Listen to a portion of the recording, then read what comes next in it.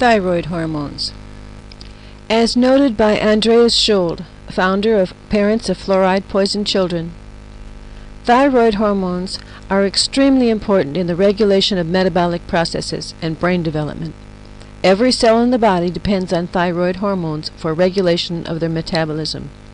Many of the symptoms documented in the vast literature on the subject of chronic or low-grade fluoride poisoning can be directly related to thyroid functions and disorders. One of the most prominent features of preskeletal fluorosis is the extraordinary general fatigue experienced by most sufferers, a marked weakness usually linked to low activity of the thyroid gland.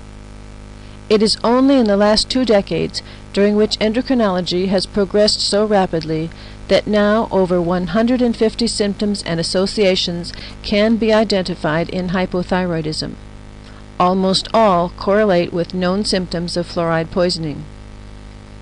Most of the double-blind test results, which led to the ban of fluoridation in Holland, are now recognized symptoms of hypothyroidism. In 1940, authors Robert H. Wilson and Floyd DeEdds from the United States Department of Agriculture, discussing the role of fluorine in pesticide sprays, wrote, "Should a spray residue tolerance limit for fluorine be set to protect the normal, the hyperthyroid, or the hypothyroid individual?